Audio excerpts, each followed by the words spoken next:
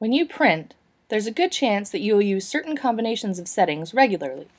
For example, many people will use the double-sided option nearly always. Instead of entering these options every time, I'm going to show you how to create a printer preset. When you print something,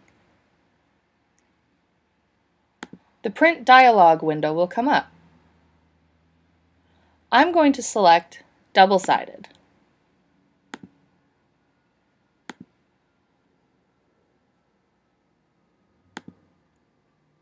To save these settings, click on the Presets pull-down menu, then select Save Current Settings as Preset.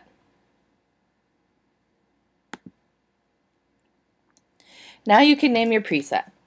I'm going to call it DS for double-sided. Now you can choose to have this preset available for all printers or only the printer you're using.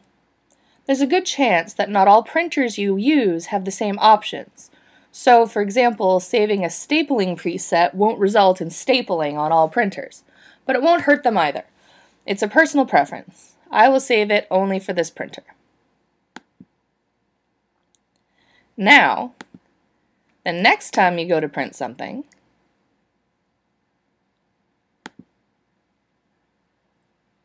this preset will be available. If you want a different preset, just click the pull-down menu and select a different one. You can select Default to go back to the default printer settings.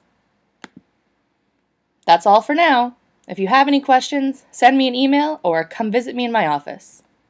Thanks for watching.